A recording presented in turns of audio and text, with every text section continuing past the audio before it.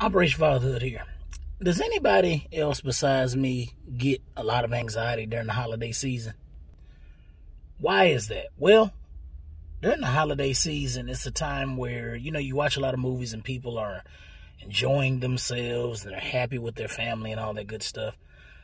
But if you ever notice, some of the movies can be realistic, where they show the anxiety of travel, right? And going on vacation. And that's kind of the thing for me the older I've gotten, especially after I had children. I love my babies, obviously, and I love my parents. And I want my children to actually be around and see my parents because I don't live close to them. At the same time, simultaneously, okay? It provides me a lot of anxiety having to get on the road, travel, right?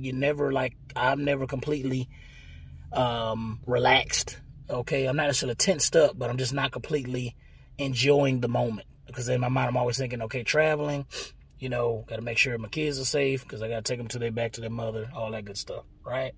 So, anybody else out there have a huge amount of anxiety during the holiday season?